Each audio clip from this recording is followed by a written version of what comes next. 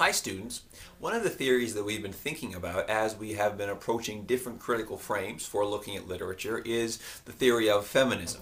Now, feminist literary theory is a theory that may come to you or that you may already be aware of and understand in several different ways. And we did talk about these different understandings of what feminism is or isn't in class. And what I was saying in class was that for our purposes, what's important, most important I should say, about feminist literary theory is that it draws our attention to the differences, the different social expectations of men and women, and how these expectations play out in literature. As we go through a text like Frankenstein, for example, we might ask ourselves, why is it that Victor Frankenstein and Elizabeth, have very different paths in their lives when they seem to both be, highly intellectual. They seem to be very dedicated and driven individuals, although in different ways. Why is it that their lives play out so differently, without thinking about maybe the end of their lives for a moment? And as we begin to think about how men and women's lives are represented in texts and how those lives seem to follow different paths, what we become aware of, or may become aware of, is different social norms. And what social norms are basic or general ways in which a society looks at or understands or appreciates men and women, generally speaking. Now, we're taking a very kind of basic look at feminist literary theory here because we're simply getting familiar with the concept. But the idea at this stage in the game is to be able to not simply recognize that society values men and women differently, and that these valuations are represented differently, or represented, I should say, in literary texts. But it's to be able to say, okay,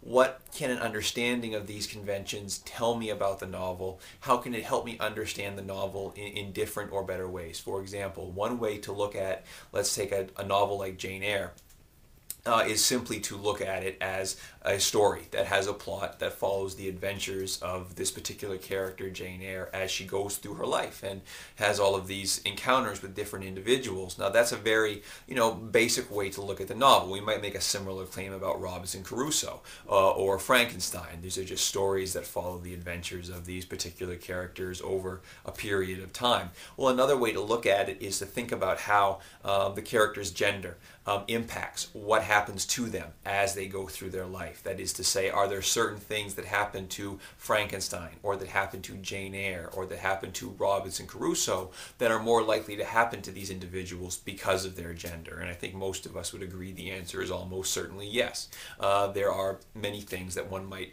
say or conclude about any of these novels that would relate directly to a character's gender and what their social expectations of them are, or may be because of their gender. And as we start to think about this, we start to think about how men and women are represented during specific time periods, and that's very important as well.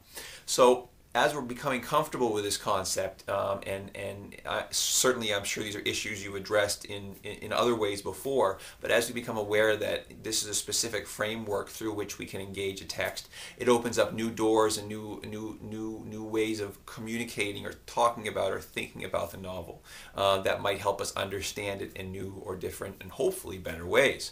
So we've thought a little bit about psychoanalysis, and we've thought a little bit about feminist literary theory, and when I say a little bit, I mean a little bit, because these are very, very wide-ranging topics. But as long as you have a basic understanding of what these topics are and how they can help us understand a novel, we will become, I think, better readers and better writers and hopefully better critical thinkers.